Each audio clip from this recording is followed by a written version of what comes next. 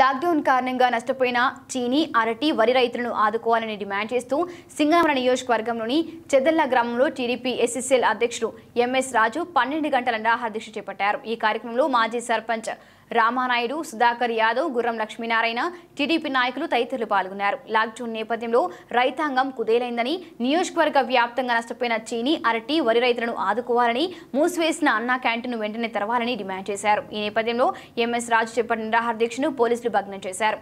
ఆందోళనకారులను arrest చేసి స్టేషన్కు తరలించారు.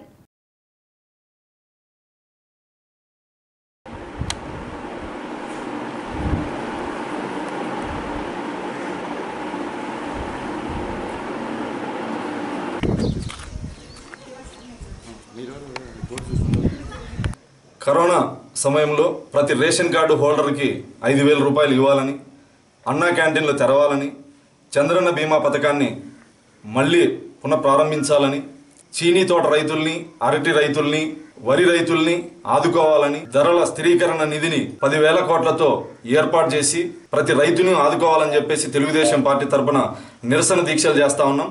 అదేవిధంగా సింగనమల నియోజకవర్గంలో దాదాపు ప్రతిరోజు 500-600 లారీలు ఇసుక అక్రమ రవాణా జరుగుతూ ఉంది.